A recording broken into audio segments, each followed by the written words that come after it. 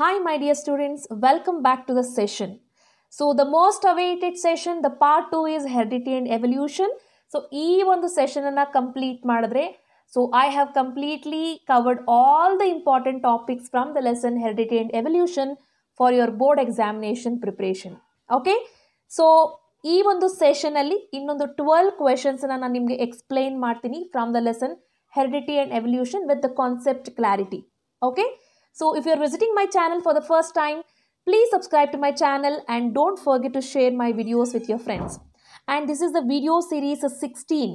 So 16th series idu. Already I have uploaded 15 series for your board examination preparation. So do watch all the video series and get good marks in your examination. So however, without delaying much, let us start today's video. So the first question is, an example of homologous organs is, okay? Here the options are our arms and the dog's foreleg, our teeth and an elephant tusk, potato and the runners of grass, and all the above. So first of all, ನೀವೇನು ಅರ್ಥ ಮಾಡ್ಕೊಳ್ಬೇಕು ಅಂದರೆ what is mean by the homologous organs ಅಂತ ನಿಮಗೆ ಗೊತ್ತಿರಬೇಕು. So when you talk about the homologous organs ಅಂದರೆ the organs which have the same origin ಏನಾಗಿರುತ್ತೆ same ಇರುತ್ತೆ, ಬಟ್ ಫಂಕ್ಷನ್ ಏನಾಗಿರುತ್ತೆ ಡಿಫ್ರೆಂಟ್ ಫಂಕ್ಷನ್ ಪರ್ಫಾರ್ಮ್ ಮಾಡುತ್ತೆ. ಏನು homologous organs. Okay, origin same ಇರುತ್ತೆ, ಫಂಕ್ಷನ್ ಡಿಫ್ರೆಂಟ್ ಪರ್ಫಾರ್ಮ್ ಮಾಡುತ್ತೆ. So when we read all these options, first option ನೋಡಿ, hour arm and the dogs four leg. ಇದಕ್ಕೆ ಈ ಡಾಗ್ಗೆ ಹಾಗೂ ನಮ್ಮ ಒಂದು ಆರ್ಮ್ಸ್, ಫೋರ್ ಲೆಗ್ ಅಂದರೆ ಫ್ರಂಟ್ ರೀಜನ್, ನಮ್ಮ ಹ್ಯಾಂಡ್ಸ್. ಓಕೆ, ಸೊ ಇದರ ಸ್ಟ್ರಕ್ಚರ್ ಏನಾಗಿರುತ್ತೆ, ಸಿಮಿಲಾರಿಟಿ ಇರುತ್ತೆ ಸ್ಟ್ರಕ್ಚರಲ್ಲಿ. ಆದರೆ ಪರ್ಫಾರ್ಮ್ ಮಾಡೋ ಫಂಕ್ಷನ್ ನಾವೇನು ಮಾಡ್ತೀವಿ, ಹ್ಯಾಂಡ್ಸನ್ನ to hold a things we are using, but dogs ಏನು ಮಾಡುತ್ತೆ, ರನ್ ಮಾಡೋಕ್ಕೆ, ವಾಕ್ ಮಾಡೋಕ್ಕೆ ಯೂಸ್ ಮಾಡುತ್ತೆ. ಅದರಿಂದ ಆರಿಜಿನ್ ಸೇಮ್ ಇರುತ್ತೆ ಬಟ್ ಫಂಕ್ಷನ್ ಡಿಫ್ರೆಂಟ್ ಇರುತ್ತೆ. So the first option is the example for the homologous organ. So next second option ಅನ್ನು ನೋಡೋದಾದ್ರೆ, hour teeth and on elephant Tusk. Both are having the similar origin. Okay, their origin is same, but they perform the different task. They perform different function. So second option is also example for homologous organs. What about the third one? Potato and the runners of grass. Potato and the runners of grass, they are also homologous organs. Yakendre they both represent a stem. So that is why option D is the correct answer. Option D is the correct answer. It is all the above. ಮೇಲಿರುವಂಥ ಎಲ್ಲ options ಕೂಡ they are the example for the homologous organs because they have the same origin but they perform different function. So ಈ concept basis ಮೇಲೆ ಒಂದು question ಕೇಳುವಂಥ chances 100% ಇರುತ್ತೆ. Okay, so moving to next question. Round and yellow seeds is. When we say round, it is a capital R and capital R. So when we say yellow, it is capital Y and capital Y. So ನಿಮಗೆ text ಬುಕ್ನಲ್ಲಿದೆ round yellow is crossing between the wrinkled green ಅಂತ ಇದೆ. So ಇಲ್ಲಿ round yellow ಅನ್ನೋದು ಏನು ಅಂತ ನೀವು ಬರಿಬೇಕು. Round is the dominant trait, yellow is also the dominant trait.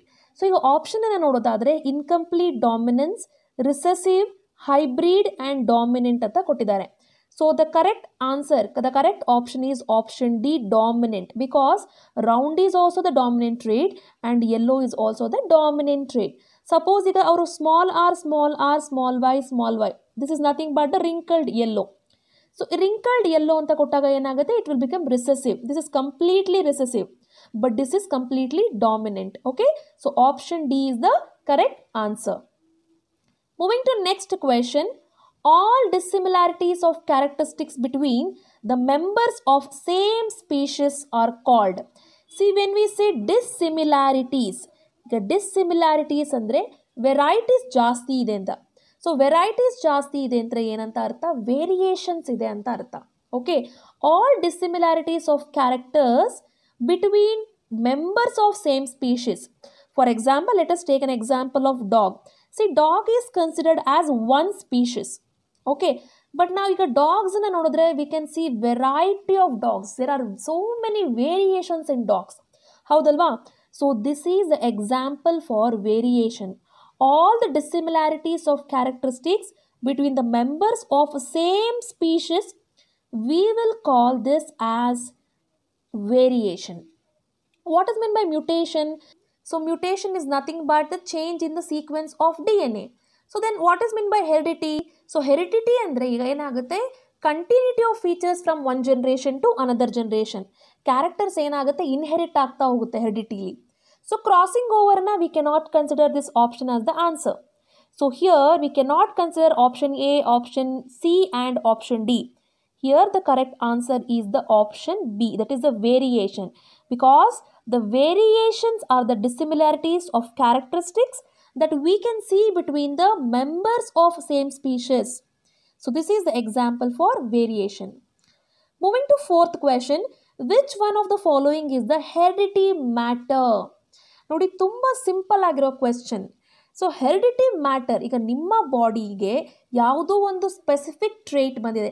For example let us take the colour of eyeball. So ನಿಮ್ಮ ಪೇರೆಂಟ್ಸ್ನ ಒಂದು ಐಬಾಲ್ ಕಲರ್ ಬ್ಲ್ಯಾಕ್ ಆಗಿದೆ, ಫಾದರ್ದು, ಮದರ್ದು ಈಗ ಬ್ರೌನ್ ಆಗಿದೆ ಅಂತ ಅಂದ್ಕೊಳ್ಳಿ. ಸೊ ನಿಮಗೆ ಬಂದಿರೋಂಥ ಒಂದು ಐಬಾಲ್ ಕಲರ್ ಈಗ ಬ್ಲ್ಯಾಕ್ ಆಗಿದೆ ಅಂತ ಲೆಟ್ ಅಸ್ ಥಿಂಕ್. ಸೊ ಇದು ಹೇಗೆ ಬಂತು ನಿಮಗೆ? It is because of the presence of DNA. Okay, DNA is a genetic material. So DNA is a genetic material which carries the information. Okay, so which carries the information from parents to offspring. So hence it is considered as the heredity matter. Adanna ನಾವು heredity matter ಅಂತ ಹೇಳ್ತೀವಿ. Okay, so when we look at the option here, RNA is there. RNA is nothing but the ribonucleic acid. DNA is nothing but deoxyribonucleic acid. So in the ribosomes and mitochondria, they are all considered as a cell organelles inside a cell. Okay, so here the correct answer is the option B, DNA. It is considered as the heredity matter. Next, fifth question is, unfertilized human ovum contains. See, ovum anta heldaga you should be quickly getting an idea. It is completely belonging to female. Okay. So ಈಗ every month ಏನಾಗುತ್ತೆ, ಫೀಮೇಲ್ನ ಬಾಡಿನಿಂದ ಅಂದರೆ ಓವರೀಸಿಂದ 1 egg release ಆಗುತ್ತೆ. And female contain perfect pair of chromosomes, that is XX chromosome. So every month what happen, 1 egg will be released. So this 1 egg contain 1 chromosome, 1 X chromosome. Okay, because it will be waiting for another chromosome from the father as it is released to the fallopian tube. ಈಗ fallopian ಟ್ಯೂಬ್ಗೆ ಬಂದ ತಕ್ಷಣ ಏನು ಮಾಡುತ್ತೆ, ಓವರೀಸಿಂದ sperm enter ಆಗೋಕ್ಕೆ ಕಾಯ್ತಾ ಇರುತ್ತೆ. ಯಾವಾಗ ಅದು ಫರ್ಟಿಲೈಸೇಷನ್ ಆಗಲ್ಲ, ಯಾವಾಗ ಸ್ಪರ್ಮ್ ಜೊತೆ ಕಂಬೈನ್ ಆಗಲ್ಲ, ಏನಾಗುತ್ತೆ, ಅದು ಅನ್ಫರ್ಟಿಲೈಸ್ ಆಗುತ್ತೆ. ಓಕೆ, ಈಗ ಇಲ್ಲಿರುವಂಥ ಒಂದು ಎಕ್ಸ್ಗೆ ಫಾದರಿಂದ ಏನಾದರೂ ವೈ ಬಂದರೆ ಏನಾಗುತ್ತೆ, ಸೊ ಇದು ಫರ್ಟಿಲೈಸ್ ಆಗುತ್ತೆ. ಯಾವಾಗ ಫಾದರಿಂದ ವೈ ಬರಲ್ಲ, ಏನಾಗುತ್ತೆ, ಇದು ಅನ್ಫರ್ಟಿಲೈಸ್ ಆಗುತ್ತೆ. ಸೊ ಅನ್ಫರ್ಟಿಲೈಸ್ಡ್ ಎಗ್ಗಲ್ಲಿ ಏನಿರುತ್ತೆ, 1 X ಕ್ರೋಮೋಸೋಮ್ ಇರುತ್ತೆ. If you look at the option, you can observe here, when you look at the option, 1 pair of X chromosome, XY chromosome, Y chromosome and 1 X chromosome. And the correct answer here is the option D, 1 X chromosome. 1 pair complete ಆಗಿ ಇರೋಲ್ಲ. ಯಾಕೆಂದರೆ 1 pair ಬಂದರೆ XX ಏನಾಗುತ್ತೆ, ಫಾದರಿಂದ ಬಂದಿದ್ದು ಸೇರಿಕೊಂಡು 3 chromosomes ಆಗಿಬಿಡುತ್ತೆ. Okay, this is not possible. So only 1 chromosome will be carried in the egg. Okay, so option D is the correct answer. Moving to sixth question, the impressions of dead animals or plant that lived in the remote past are known as. So ಭೂಮಿಯ ಒಳಗಡೆ ತುಂಬ ಕೆಳಗಡೆ ಆಳದಲ್ಲಿ ಏನಾಗಿರುತ್ತೆ, so dead remains of animals and the plants, so many things ಇರುತ್ತೆ. So ಇದೆಲ್ಲ ಹೇಗೋಯಿತು, over A generation ಏನಾಯಿತು, so due to earth quake ಆಗಿರ್ಬೋದು, ಲಾಟ್ ಆಫ್ ನ್ಯಾಚುರಲ್ ಕೆಲಾಮಿಟೀಸಿಂದ ಏನಾಯಿತು, ಇದೆಲ್ಲ ಏನಾಯಿತು, ಭೂಮಿಯ ಒಳಗಡೆ ಹೋಗಿ ಸೆಟಲ್ ಆಯಿತು. ಸೊ ಸೆಟಲ್ ಆದ ಇದು ಏನಾಯಿತು, ಓವರ್ ಎ ಜನ್ರೇಷನ್ ಪಾಸ್ ಆಗ್ತಾ ಆಗ್ತಾ ಏನಾಯಿತು, ಒಳಗಡೆನೆ ಅದು ಫಾಸಿಲ್ಸ್ ಆಯಿತು. So we call them as a fossil fierce ಅಂತ ಹೇಳ್ತೀವಿ. Okay, so we won't call it as extinct species, we won't call it as naturally selected species. So none of the ಎಬೋನ ತಗೊಳ್ಳೋಕ್ಕೆ ಆಗೋದೇ ಇಲ್ಲ, because we have the answer. So ಇಲ್ಲಿ ನಮ್ಮ ಹತ್ರ answer ಇದೆ, fossils ಅಂತ answer ಇದೆ. So the impressions of dead animals are plant that leave remote past, that is example for the fossils. Hope ನಿಮ್ಮೆಲ್ರಿಗೂ ಕೂಡ ಕ್ಲಿಯರ್ ಆಗಿ ನಾನು ಎಕ್ಸ್ಪ್ಲೇನ್ ಮಾಡ್ತಿರೋದು ಅರ್ಥ ಆಗ್ತಿದೆ ಅನ್ಕೋತೀನಿ. Because before shading the answer in your OMR, it is very very important to recheck your answer whether it is 100% correct. ಒಂದ್ಸತಿ OMR ಅಲ್ಲಿ ಶೇಡ್ ಮಾಡಿದ್ಮೇಲೆ you can not erase. Please keep it in mind. 7th question. Which of the following is an example of genetic variation? Let us look at the option. ಇದರಲ್ಲಿ ಯಾವುದು genetic variation ಅಂತ ನಿಮಗೆ ಗೊತ್ತಾಗುತ್ತೆ. One person has the scar but his friend does not. ಅಂದರೆ ನಿಮಗೆ ಒಂದು body ಮೇಲೆ ಒಂದು ಸ್ಕಾರ್, ಒಂದು ಮಾರ್ಕ್ ಇರುತ್ತೆ, ನಿಮ್ಮ ಫ್ರೆಂಡ್ಗೆ ಅದು ಇರಲ್ಲ. Is it a genetic variation? Definitely not. One person is older than other. Is this a genetic variation? No. Sam eats meat but her sister Savi is a vegetarian.